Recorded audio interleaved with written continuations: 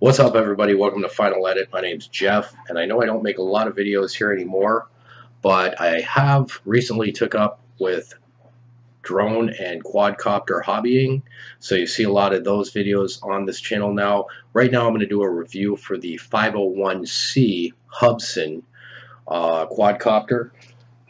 This is what it looks like. Okay, it looks exactly like the 501S, except it doesn't have the 5.8 gigahertz transmitter to do FPV. Okay, this is the controller that you get. I did have an issue with it when we first got it. This is a Christmas gift for my son. With it showing like a no battery on the receive and no satellites. So we couldn't get it to properly bind. So we had to actually set the controller on the drone to get it to bind, and then go through some simple steps. I noticed other people were having very similar issues, so I wanted to put that in the video right away. Other than that, it's been pretty good, and right now we're going to take you to some video. Hey, here we are in the backyard, me and my son. I'm recording with my cell phone, and he is actually recording with the drone. This is like his second flight and his first flight outside. He actually flew it in the house just to check it out a little bit. And here he does kind of a stunt land on a bench, and it is snowy outside. But as you can see, the picture's not too bad for the little drone. There he is showing the drone off and testing out how to turn it around and stuff like that. This thing is ultra stable, and surprisingly it's peppy enough, and it's got like a 12 GPS satellite lock right now, so I'm not sure if it uses the GNOLAS satellites or just the American satellites, but it does seem to be very stable in flight around the yard here. And as you can see, he's just checking out the controls. So there he learns how to turn it around a little.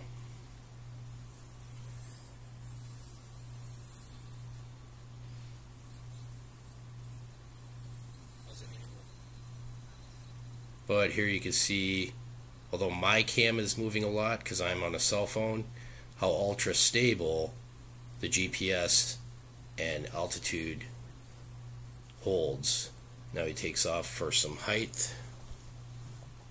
Surprisingly, the thing actually does really well height-wise, and this is a sturdy built little quadcopter. It's about the same size as a Bebop 2. Very quiet compared to my Solo 3DR.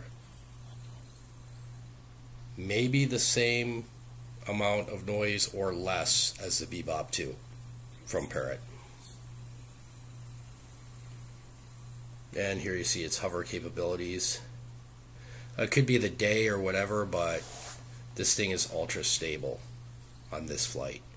And this is really the second flight and first flight outside.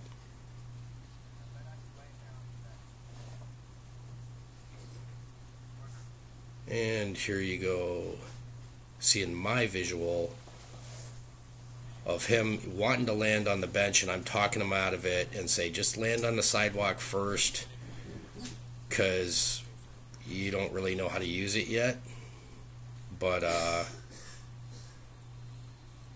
he does it. Not too bad. He hits a little snow with his blade, but surprisingly the blades are much more sturdier than what would be on a Solo 3DR.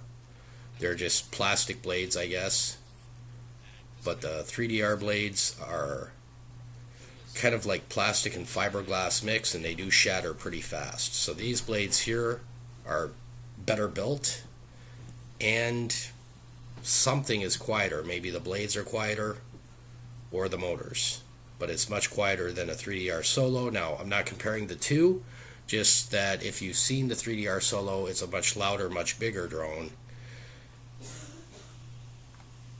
And since that's what I run with, that's what I have to compare it to. So now he goes and does the stunt land on the bench, which I've gotten in trouble doing stuff like that. So, alright, and then here's his point of view from the drone. Told him to go up high and check out things. As you can see, the camera's actually doing a really good job here. Now you have to understand, he can't see FPV. This is not an FPV cam, and this is his first flight, so he doesn't know to turn it real slow for the good shots or anything like that. All you could do is edit it afterwards. But the clarity of the cam is actually pretty good, you know.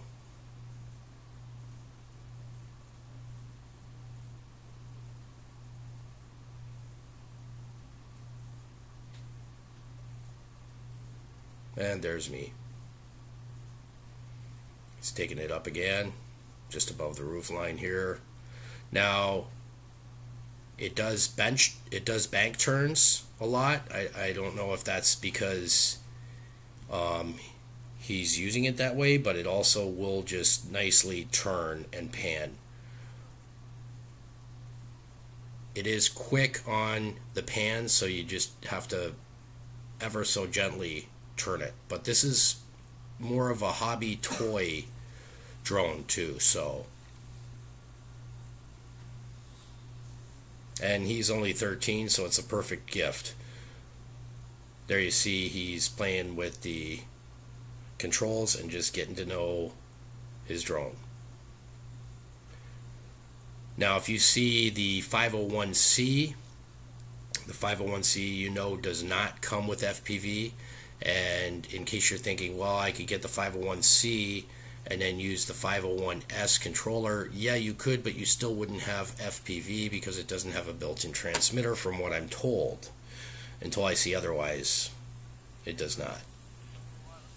Here he's walking down the parking lot with it, and you can see it's like walking a dog. It's pretty easy to do.